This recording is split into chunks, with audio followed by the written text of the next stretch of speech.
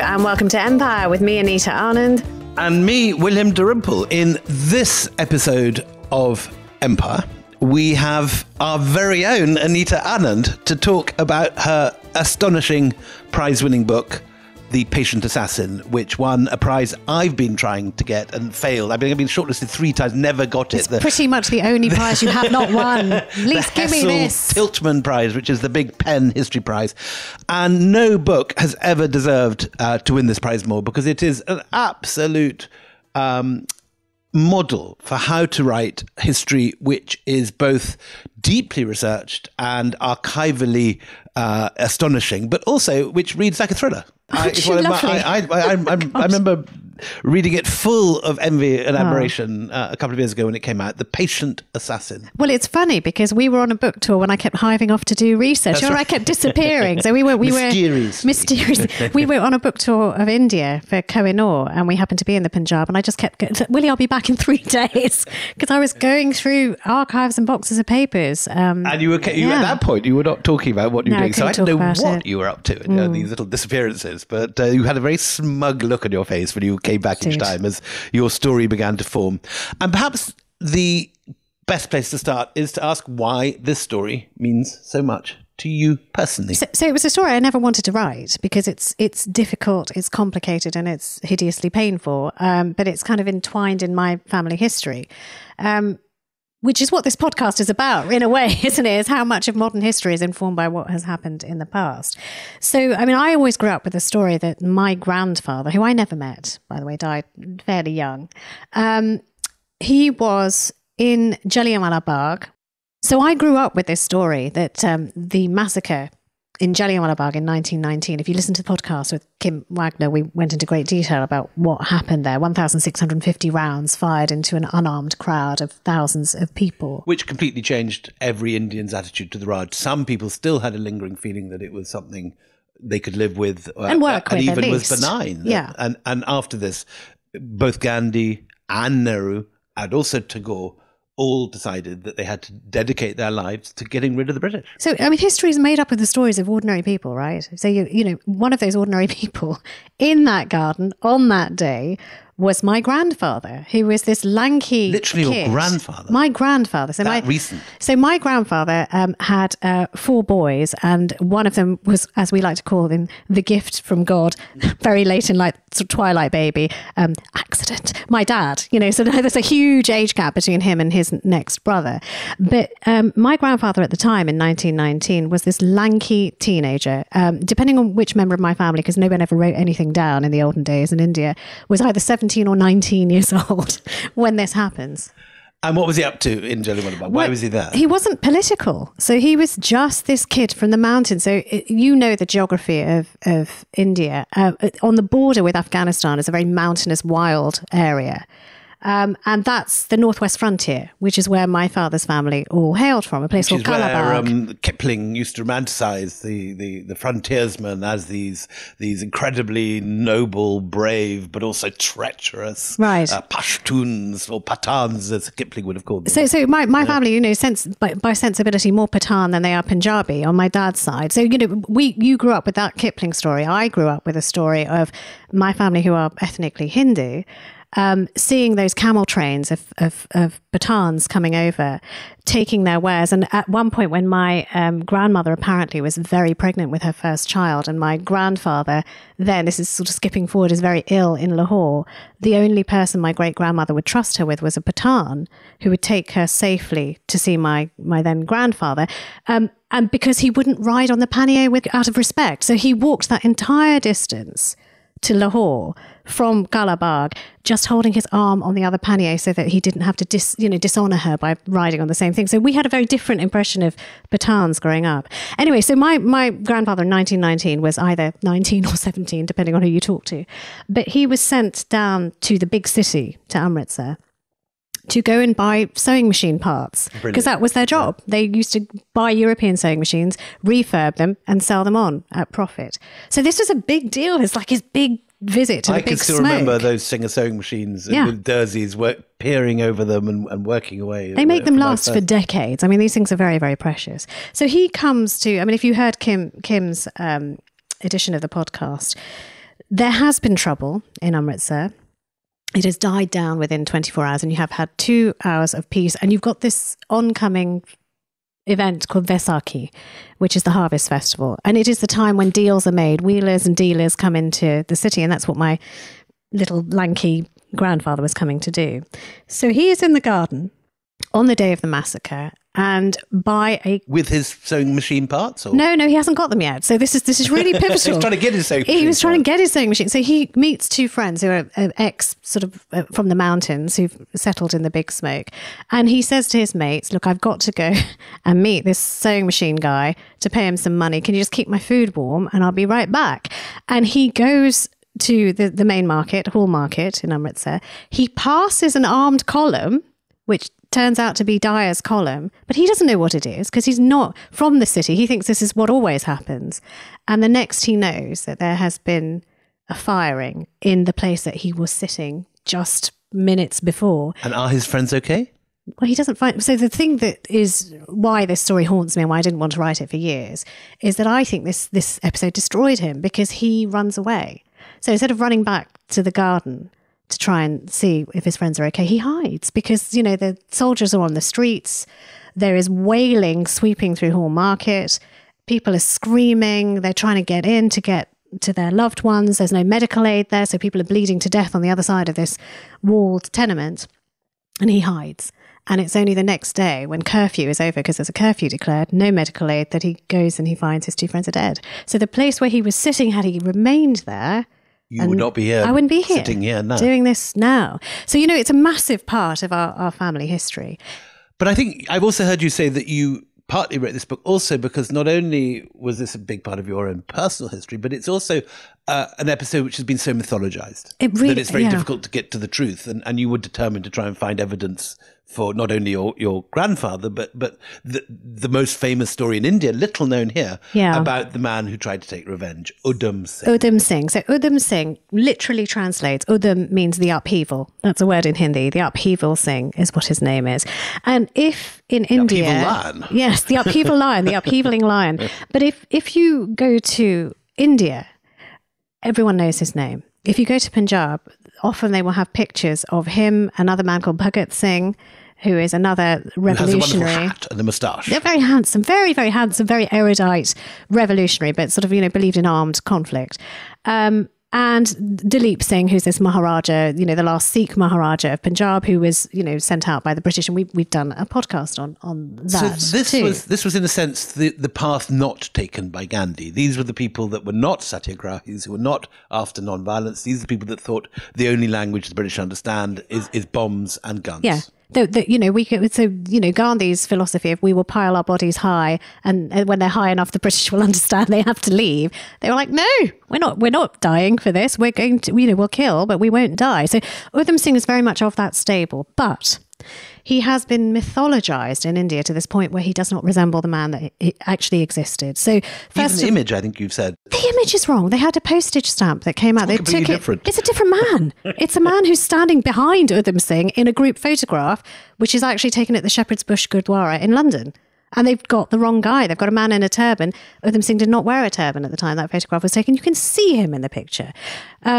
Well, this is a spectacular story, and in the next few minutes, we're going to take you on a world that's certainly completely unfamiliar to me. The Indian underground, by which I don't mean sort of shady bands in nightclubs, but visits to Bolshevik Russia and Nazi Germany, gun running across the Mexican border. It's the most. It was totally unfamiliar to me. But let's begin with Udham Singh. The birth of the upheaval. Should we do that? That's how I like to call it. The birth of the upheaval, yeah. So Udham Singh was born to nothing. He was never meant to amount to anything. He was born in a tiny place called Sanam, which is when we were on our tour, I kept disappearing to Sanam to talk to people and rifle through their belongings. But his father and mother were dirt poor. He had an older brother. Nobody ever really expected them to amount to anything or become anything. Their small holding was tiny. Their father grew little vegetables in a patch of dirt at the back of this hovel that they lived in, which I've seen now. It's been turned into a museum now. But he was not going to be anything. When he is barely 3 years old, his mother dies. And again, we've talked about this elsewhere in the podcast of the huge waves of illness. Spanish flu. It's either Spanish flu or plague that sweeps across Punjab at the time. And it kills something like 12 million across India. It's an unfathomable number. Much more than the First World War. Yeah. So his mother disappears from his life. So he's just left him and his older brother and his dad. And his dad has to earn money. He has to feed these two boys. So he becomes part of, whenever you talk about the empire, you talk about the railways. Well, he becomes an employee of the railways. First of all, he tries to become employed by canal builders. So he's digging out the canals near the Doab, sort of making money, and he can keep his children close by because there's no one to look after them. There's nobody who's willing to take them on. All of his extended family are living hand to mouth as well. So who's going to look after these children? And eventually he takes a job at a remote railway station where he basically mans a barrier. So all through the searing heat, all he has to do is lift the barrier, drop the barrier, lift the barrier. That's his job. Somebody has to do that job. It's not all mechanized. To this day in India, they do it this way.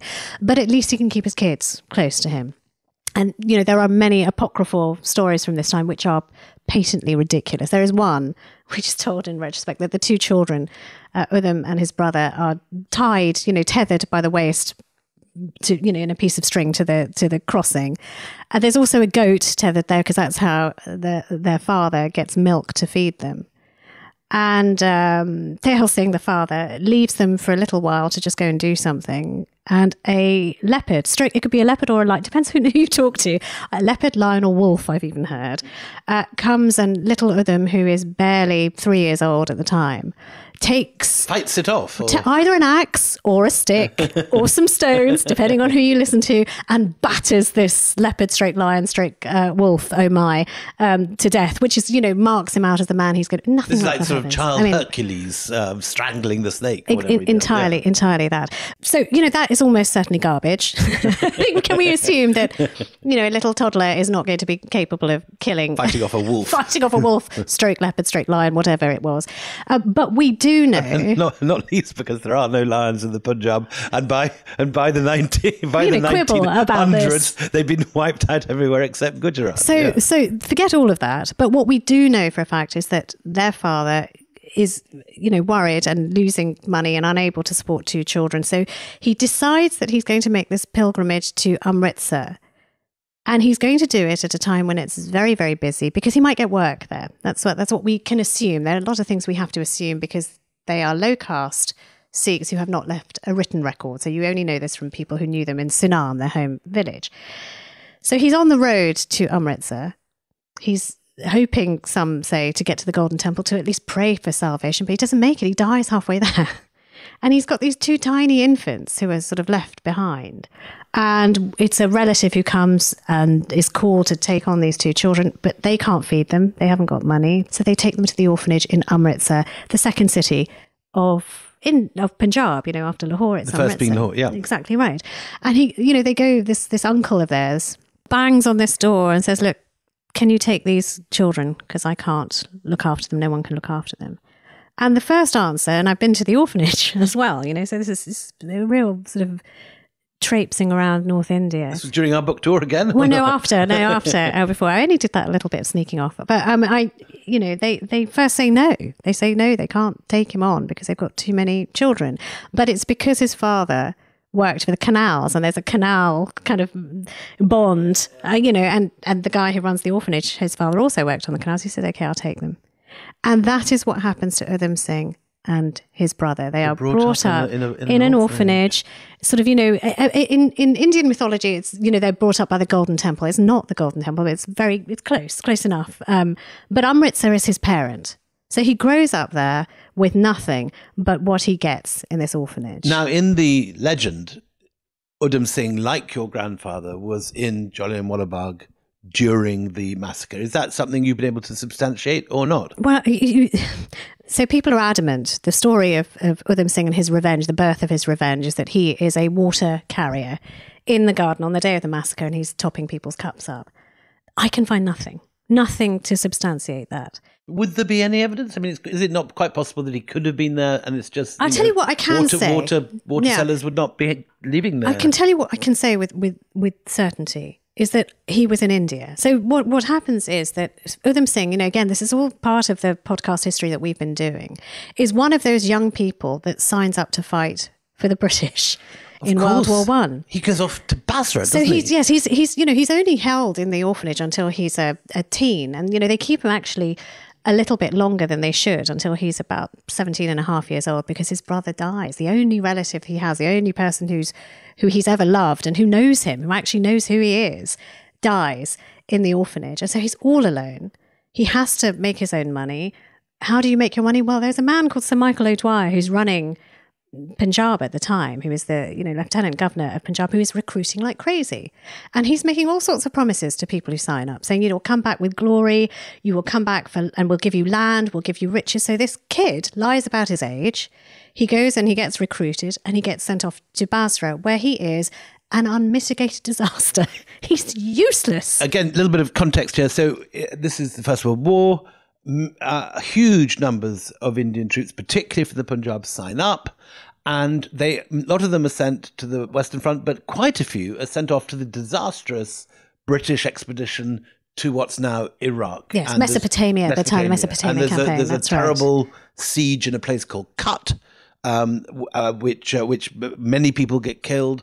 And then there's only marginally less disastrous engagement in Basra.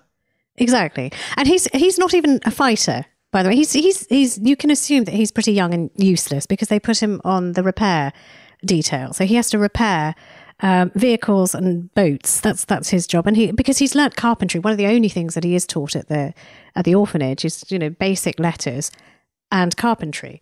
And he's quite technically adept. He's good with his hands. By all accounts, he's good with his hands. I mean, there are, sort of reports from the orphanage that, he was good with his hands. He was good at that. So they, as far as they're concerned, they've equipped him to get a job. He joins up and he's doing this job, but he is, according to those who sort of knew the family in Sanam, he is insubordinate. He doesn't like being told what to do. And so he is sent back in disgrace, and he doesn't come back to riches, and he doesn't come back to, a hero's welcome. Which is what he and all the other soldiers who signed up thought they were going to have. Yeah. But instead, what he comes back to is the Rowlatt Act, which we've also spoken about in previous podcasts, where there is even more draconian treatment. And so, was he in the garden? I don't know. And I think maybe not. But I think we can say that he was in India, because at the time, if you go forward 20 years and he does the act that makes him notorious and immortal in India, the British try everything they can to try and place him somewhere else, not in Punjab, and they can't. So, there's secret documents in those wonderful IPI folders, the Indian Police Intelligence folders, where they are desperately trying to place him in any other country other than India, and they can't. All they can say is, we cannot say with certainty that he was in the garden. So I don't know. Only he knows. Could be true. But some people think he was. So this brings him into contact after Jallianwala Bagh, after the massacre. Everyone now is turning against the notion of British rule. It seems surprising to us that anyone would be for it in the first place, but many were. But after Jallianwala Bagh, the British are regarded as murderers. They've broken their word. They've killed these people. He, however, does not sign up with Gandhi and the non-violent brigade. He joins something called the Ghadar movement. So initially he tries, but they won't have him. Nobody will take him seriously. Near illiterate. He can read and write, but not much else. He's deeply unimpressive. So he's kind of a leaflet boy for a while after the massacre. He's running around, he's doing errands. One school of thought, which, I'm sort of charmed by, because I suppose maybe it's because I understand about survivor's guilt, and I think that's what happened to my grandfather. We'd sort of left it that I think that episode of what happened at Jallianwala Bagh kind of ate him alive, really. He was taciturn after that, never spoke, didn't want to talk about it. When he went blind very early in life, and when people came to commiserate with him, he said, just do not, I don't want your pity. God saved me that day. It's only right he take payment. It's only right he take the light from my eyes. So survivor's guilt is a terrible thing. So if one believes one strand of this story, which is that Udham had come back from the war, is deeply, deeply cheesed off and is delivering letters and leaflets for the Ghadars, desperately trying to be something. And he's the reason that some people go to the garden. That's a great deal of guilt. How big is the Ghadar movement? Because again, those of us that are brought up on the film Gandhi, these guys are sort of revolutionaries in the corner, making sort of muttering remarks about Gandhi.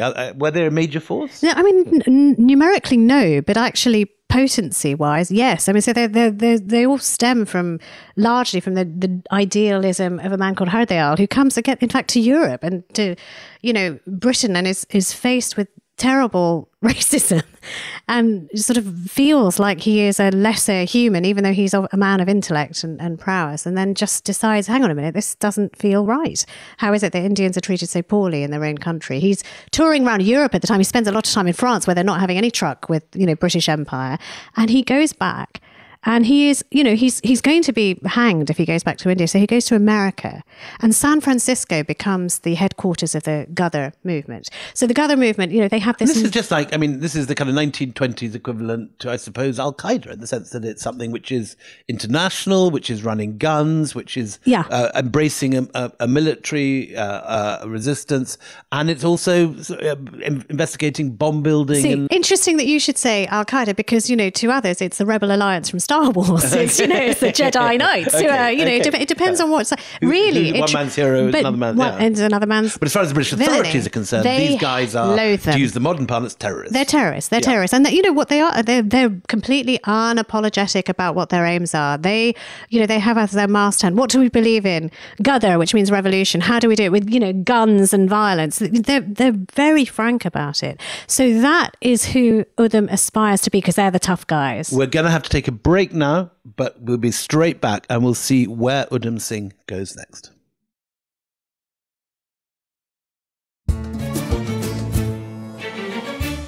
Welcome back to the Empire podcast. I am William Dalrymple, and I'm talking to my wonderful Anita Anand, my co-presenter, about her award-winning book, The Patient Assassin. When we left, we were at the moment when Udham Singh has joined the revolutionary Ghadar movement. Or trying to. He's basically a boot boy. He's desperate, but nobody's taking him seriously. He wants to be somebody. He wants to be a man. He wants to be the big man around town, and he's nothing. And like many Punjabis trying to make themselves, he goes abroad. So he is actually extraordinarily well-travelled by the end of his life. So he can't really be taken seriously by the Ghadars. They don't really want to know. They give him leaflets, but they don't trust him with anything else. So instead, somebody says, look, you're going to starve to death if you don't get a job. Go and work on the railways. The British are building railways in Africa, in East Africa, in Uganda. Go, you'll get money there. You have to sign a contract. You have to stay there for a number of years, but you get paid well. This would be, an early form of indentured labour, effectively. Yes, but he doesn't know that when he signs up. Again, it's like joining the army. He doesn't know. But what he does find, he finds terrible hard work there. They call it the lunatic line, by the way. It is this long stretch of railway that stretches from Kenya to Uganda. And people die. A lot of Indians die on this railway. Some are eaten by lions. Most are taken by disease. They're treated horrifically. Are they just Indians in these labour gangs, or is it a mixture of black African and in the movies in America, it always seems to be Chinese workers building. Yeah, there are mixed, but the Indians are in their own sort of encampments, and the Indians are working on stretches of their own. And inadvertently, what they've done is, because they're mistreating, they are so mistreated, these people, they become little revolutionary pockets. So it's the first time he actually gets some kind of notion that there is an international struggle going on, is in East Africa. And in East Africa, someone says, what, if you really want to be a revolutionary, if you really, really want to fight this, you've got to go to America, because that's where the Ghadars are now. Go to Hardayal's lot, go to America. And that is what he does. How does he do that? It's not an easy thing to get to leave a railway work gang and suddenly take yourself off to California. No, well, it's a circuitous route that he does it. It's unbelievable. Actually, it's unbelievable, and I completely understand why people want to turn this into sort of a drama, because if you wrote it down as a fictional script, people say go away and write something more believable. So he goes back to Sanam, and he wraps up all of his affairs, and he tells his uncle, who's living still in the village of his father's birth, look, I'm going to do something. I'm going to be somebody. But how? Exactly. How is he going to do it? He doesn't know. But Udham Singh, it becomes very clear, is a very charming, very charismatic, limpet of a man. So he finds out that there is a young boy called Preetham Singh, who is from a neighbouring village, who has a scholarship to go to America. He's very bright, and he fastens onto him, says, I'll be his chaperone. I'll take him. But this guy, Udham Singh, needs to get paperwork from London first. So he does this weird circuit where he goes to London, which eventually will be the place that makes him. And he's with Udham Singh. They're trying to get paperwork. They fail to get the paperwork because they're stuck in a nightmare of bureaucracy. Anyone who's been trying to get over to Dover lately, it's a walk in the park compared to what they went through. So they try to get in illegally. So they meet people in the Shepherd's Bush Gurdwara here in London who say, you know what, stop trying to ask for an official application. He's got the place, sneak in through Mexico. And that's what they do. So he is escorting this other character, slightly bemused young kid who worships him, by the way, who thinks he's everything to him. And he goes off via Mexico. Yeah, and Mexico's a really interesting place in the 1920s. This is almost like Butch Cassidy. Well, it is. Butch Cassidy's the first decade. Yeah, so maybe we're talking about 20 years after Butch Cassidy in the Wild Wild West. Oh no, it's still sheriffs and it's posses and it's guns and horses, and they go to Juarez, and they then from Juarez try and get to El Paso, which even then is the crossing point to get into America, and there's no Trumpian character trying to stop them crossing. It's the beginning. It's the nascent beginning, and I've got it in the book of what is now ICE. So it's the first time they're setting up offices on the border with El Paso to stop people from passing through. So they definitely don't want Udham and Udham across the border, even though Udham has got letters from his professor. There's a wonderful set of documents I found from a Professor Riggs in Michigan who keeps saying, look, he's my student, please let him through. And they won't let him through. He's trying everything to get him through. He can't get him through. So what Udham does, and this is actually the mark of who he is, and it's controversial, but I said some things about him appall me, and his ease with which he uses people around him I find very appalling. So Udham Singh dumps Udham at the border because Udham's now sort of, in the legal slipstream of, his professor Riggs is trying to get him across. Udham's not waiting. He pays underground Indians. And by the way, this is at a time in the 1920s when a man called M.N. Roy is in Mexico. Founding a communist party. Founding the Communist Party in Mexico. A close, sort of associate of Lenin who flies over and again, attends meetings with Lenin. Passing through this sort of territory too. At this yeah, time, he doesn't. He's one of the few people that doesn't pass through this story. But Udham crosses the border and gets into America without Udham. Underground. So at night. Yeah, it's like proper mules taking people over in the shadows as they do even today. But he washes up in America. This is going to be such a great movie when it's made. Oh, you aren't you lovely. But sort of in America, what is to me extraordinary is this is still a kid from the orphanage. This is still the really rough-edged kid from Punjab who now in America learns to walk with a straight back.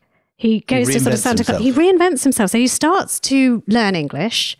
He starts to walk with a swagger.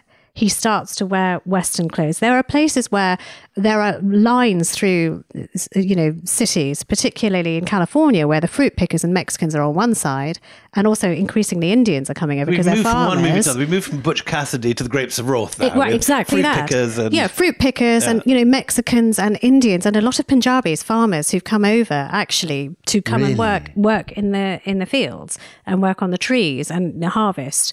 And Udham does three things. He gets himself a new name, he gets himself a new job, and he gets himself a girlfriend. Well, he gets himself a girlfriend. He actually takes on a number of names. And this is going to be a hallmark of his life from this point onwards, is that he lives in various different places and everyone thinks he lives with them. So, he's a man for all seasons. He disappears into the white bits of town. So he's one of the few people who drinks in sort of, white establishments, wears sort of suits, and he falls in love, you're quite right, with a Mexican woman called Lupe. Now, again... Yeah, this isn't going to be Frida Pinto playing this. Who's going to have... I have no idea. I'll let you cast it. But you see, the thing again is with Lupe, there is a woman who loves him and who, he marries. And if you believe some of the later... He's obviously a charismatic and resourceful guy. He's actually very handsome. There are pictures of him in his youth, which are in the book. The right picture. He's the right picture of the right man. Just look. That's the picture on the front of one of the early editions of the book. Anita's showing me the cover of her book, and we have a man who looks rather like a rather more handsome version of Charlie Chaplin. Charlie Chaplin and Omar Sharif had a baby. Somewhere between the two. This is their baby. So, handsome and dashing. But there was a thing in America where Indians were not allowed to own land, but Mexicans were. So a lot of Punjabi men at the time married Mexican women so that they could own land. And his new name is nothing to do with India at all. Udham Singh has become? Well, he becomes Frank Brazil, a Puerto Rican. And he becomes Frank Brazil. I know you could say he becomes Frank Brazil so that his life will be easier. Sounds like a stage name. Yeah, but actually, in all probability, it's because now he has made contact in California with the Ghaddars. And I've managed to chart, a number of alliances that he makes and residences that he lives in where there are known Ghaddars living and operating. What are the Ghaddars up to in America? They are raising money for arms. They are sending emissaries to Europe and to Russia in particular to try and get their men trained up and armed so that they can be fabulous. then released. Brits who are listening to this will be familiar with the Fenians doing this at the same time. So you've got the Irish Americans raising money in Boston, particularly sending it back to Ireland and funding what will become the IRA. But this is going on among Sikhs. And Udham and Lupe do this moving around thing. Which, he works in the motor industry at one point. So this crazy. He keeps trying to get jobs. Sort of Henry Ford cars now. So it's the whole history of America is sort of bound to him. And I talk about how there are some really very racist car companies, and there are some that accept non-white workers. And he ends up sort of getting a really good job, getting a good pay packet, and then something just yanks him out. And he starts appearing on manifests going to Europe. So he's obviously working for the Ghaddars, doing this bag job, taking money over to... Well, gun running, of course it's gun running, because he's taking money over to Eastern Europe, to Riga, to Latvia, which is a very common jumping off point to get into Russia for those people who don't have the right paperwork. And then he's coming back. So this is now 1920s, the Russian Revolution has happened. Yeah, 1925 to 27 is this. And this the Russians are now beginning to try and help similar revolutions my enemy's elsewhere in the enemy world. is my friend is the doctrine of resistance for a lot of groups, and particularly the Ghaddars. They look to anybody who hates the British Empire as much as they do. I mean, this is fantastically filmic and romantic. I mean, what was it actually amounted to? Were the real arms being bought in quantities that's going to make any difference? Were they making it back to India, these gun runners? I mean, certainly Michael O'Dwyer and those who take over from him afterwards are worried about the Ghadar influence. Michael O'Dwyer, even though the Ghaddars are in their nascent form in 1919 during the massacre, is sufficiently worried about and anxious about them to make them a number one priority in his inbox. And after that, one of the things we from our kind of movies, again, I'm doing this all through sort of cinema, but in the movie Gandhi, Indians have lathis, but you don't have people sniping at British troops. I mean, the story that gets them first of all arrested in 1927 is only a small amount of small arms. So he's, again, Frank Brazil. So Frank Brazil is an alias that the Ghaddars are using to ship stuff to and from different parts of the world on different ships. So they're Frank Brazils, who are Puerto Rican, different sizes and heights and weights on every manifest that I've looked at.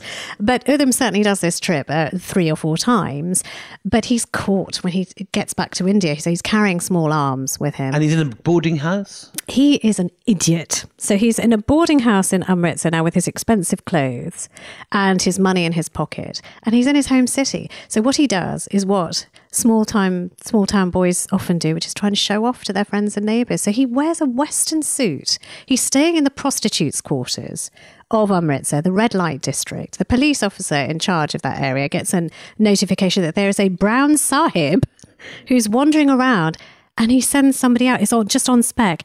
And they raid his rooms and they find the guns and money and Russian passports. How many guns? A handful of guns, not many guns.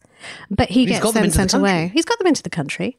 And then he gets sent to prison. And then, his prison years in the 30s, he's sent to a really very, first of all, a prison in Delhi, a notorious one.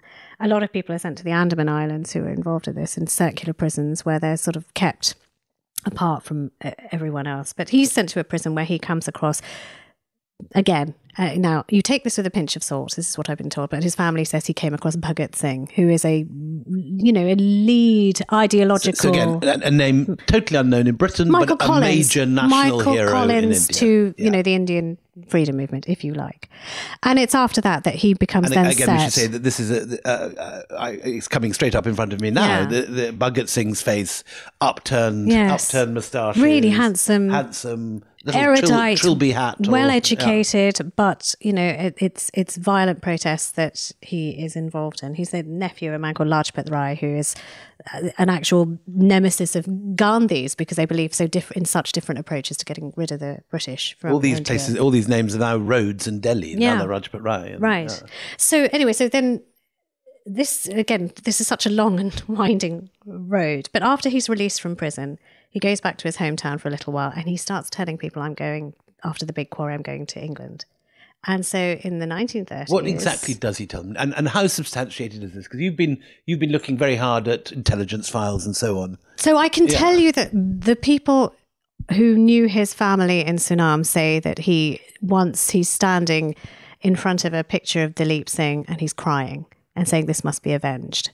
This must be avenged. Dalip Singh, who we've mentioned in an earlier podcast, is the Maharaja of the Punjab, who is, as a child, taken from the throne by the British. He loses the throne of the Punjab and ends up, first of all, as Queen Victoria's friend. Then he's let down and he ends up dying in a hotel room. Yeah, miserably broken alone in a Parisian hotel room. But a great symbol for Punjabis of lost statehood. Yeah, and so certainly, those people who knew him at the time, and I found written records, contemporaneous records of people who said, actually he just disappeared. He said he was going back to do something. He said, the next time you hear from me, you'll hear about me. And he sort of washes up in Great Britain, where he lays low for a number of years. He's been to Bolshevik. He's been to Nazi Germany. Well, that's what he does when he's in Britain. So when he's in Britain in the 1930s, so this is very much Nazi Germany, he starts again changing his name, applying for different passports. He gets clocked and he's on the radar of the British authorities. The Indian Police Intelligence Service already have an inkling that he's somebody to keep an eye on. Because he's been caught with guns in and out of Riga. He's been in prison, but they lose sight of him. He keeps disappearing from sight. And he keeps surfacing. It's because he keeps multiple addresses here in Britain. And what's he called by the time he arrives in London? He keeps sometimes he uses Sher Singh, sometimes he uses Udham Singh. So what's he doing in Nazi Germany? And how, this is such a sort of filmic moment. We because we don't know, and because British intelligence doesn't extend into. We know when he goes in, we know he comes out, we know they're watching him, and they put a tail on him when he comes back out. But we don't know anything other than he returns with money.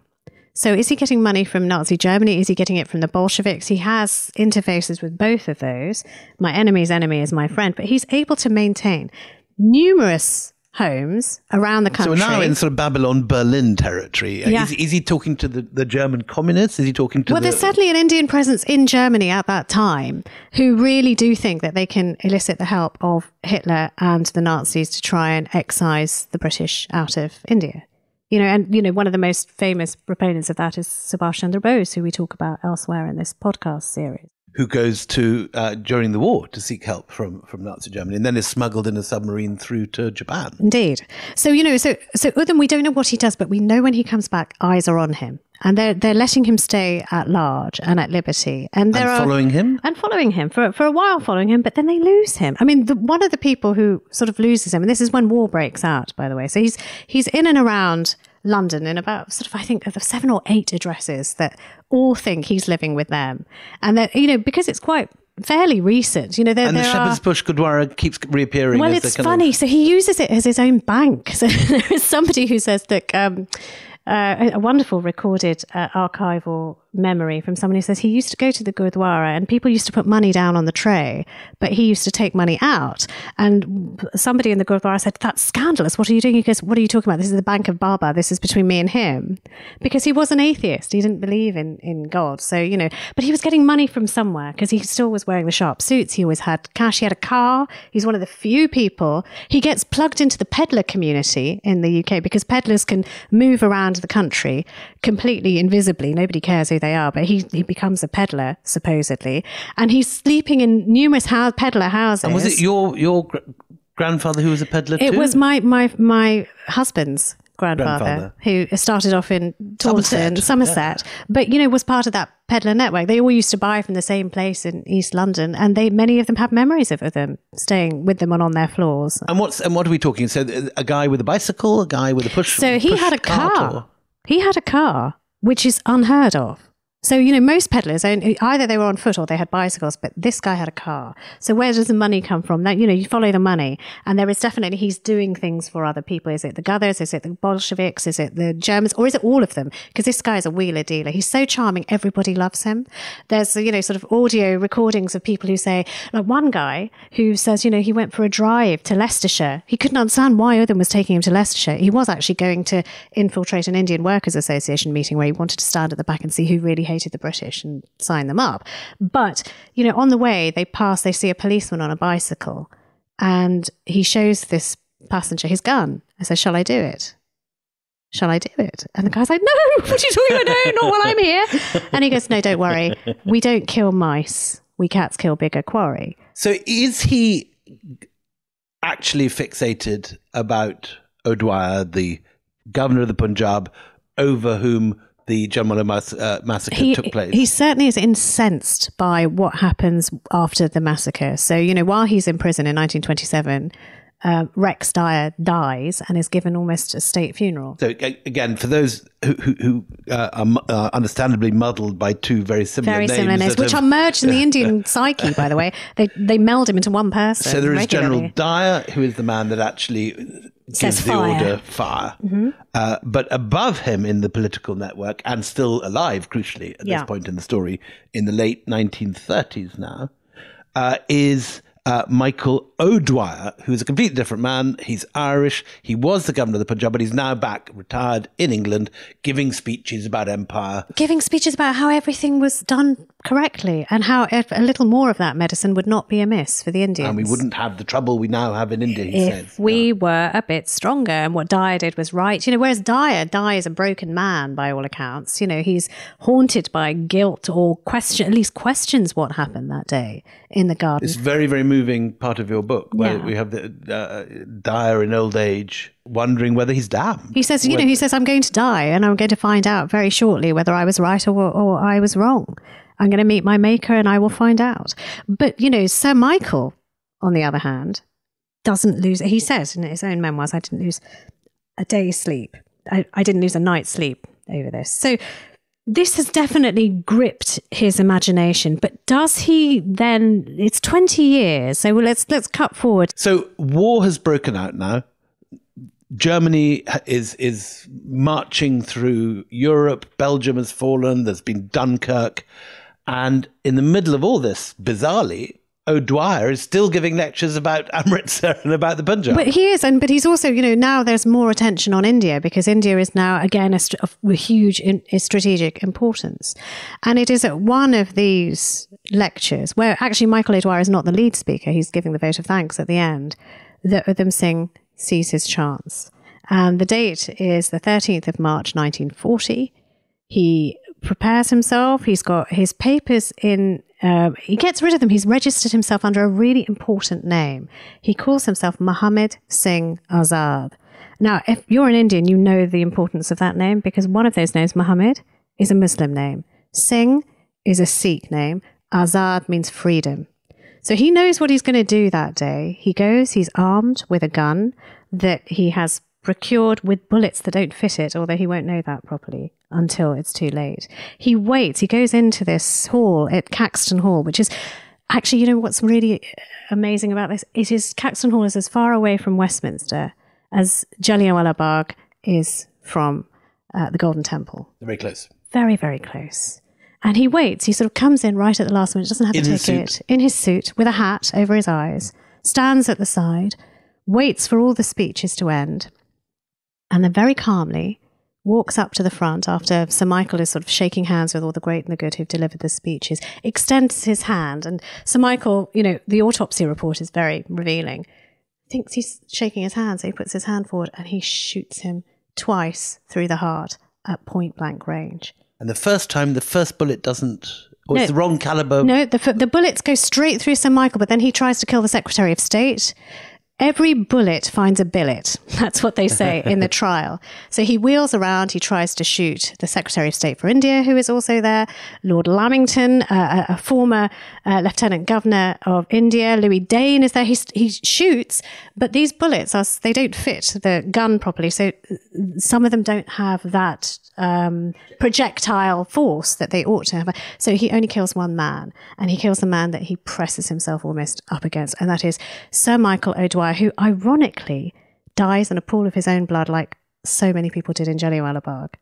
And he says when he's arrested, my name is Mohammed Singh Azad. They finally, they all get into, all of their motions of trying to find out, who is this man? Where did he come from? How have we not seen him? They find out he was on an MI5 watch list. And I do mean MI5. MI5 has just been created by a man called Vernon Kell, who personally has rung up a police station saying, can you tell me more about this man who's working here? It's Udham Singh, working at the Blandford militia camp. He's sort of, trying to get himself into any place where he can collect information to send to whoever his masters may be at the time. But he's just there at the right place at the right time to exact his revenge. And he, it's a very long story. But we haven't quite finished it. So he gives himself up. He doesn't. He tries to escape first of all, and he tries to run. And he's body checked into a wall by a very large woman called Bertha Herring. Everybody's a little bit stunned except Bertha, big Bertha, drops her umbrella and just physically body checks him into a wall, by which time everybody wakes up and they all start jumping on him. And then he lies completely still and he says, right, take me, I'm ready. And the police come, he doesn't offer any resistance at all. And he wants his trial to be the trial of the decade. He wants to make all these incendiary speeches. But again, you look through all the secret documents, the British won't let him. They issue an order and this is kind of a bit shameful as a journalist. They are all complicit and they say, we won't report a word of it. There's missives to Reuters saying, we won't, don't worry. So no one knows about this, No one knows about it. And so he's there in prison. They must know that O'Dwyer's been shot. They know that is huge. Goebbels uses it. It breaks on the 6 o'clock news, and Goebbels then uses it as part of his propaganda that at last, there's monstrous British who perpetrated the massacre at Jallianwala Bagh. The man responsible has been gunned down quite rightly in London.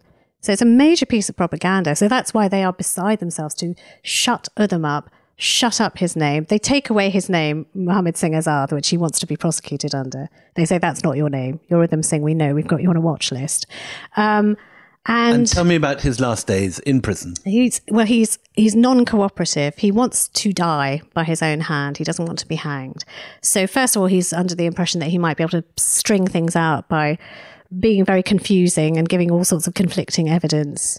But he does say to one of the guards in one of the little bits of information in his file that it was high time Sir Michael went. Michael's had his day now. So those people who say, did he deliberately single out Michael O'Dwyer because he says all sorts of peculiar things through his trial? Yes, he did. He absolutely did.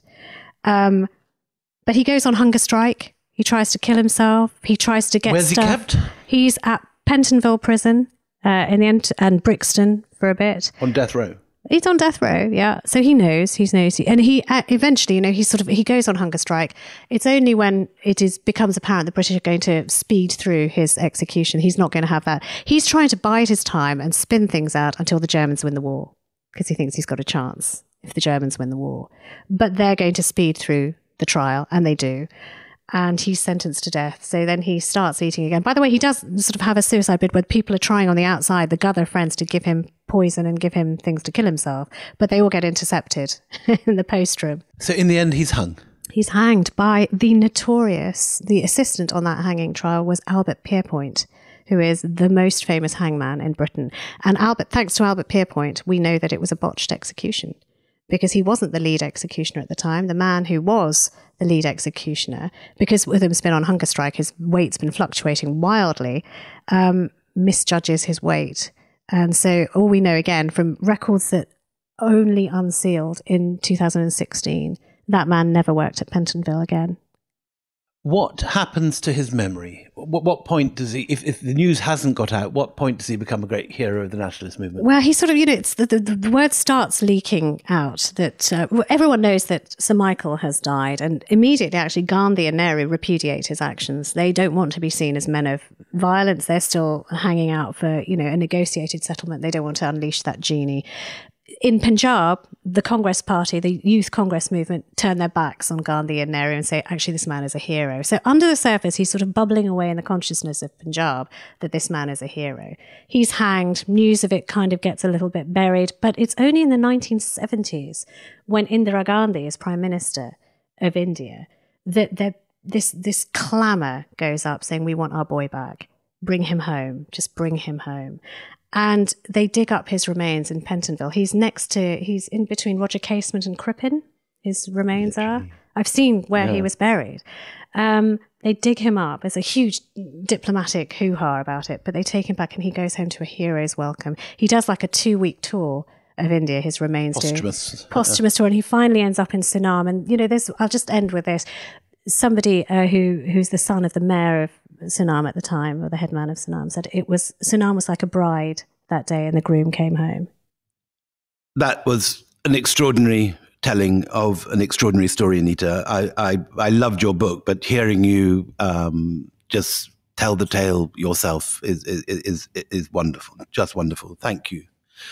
For anyone that hasn't read it, The Patient Assassin is available and is an extraordinary account of a wonderful piece of detective work, which won Anita what's it called? The Hessel-Tiltman Prize?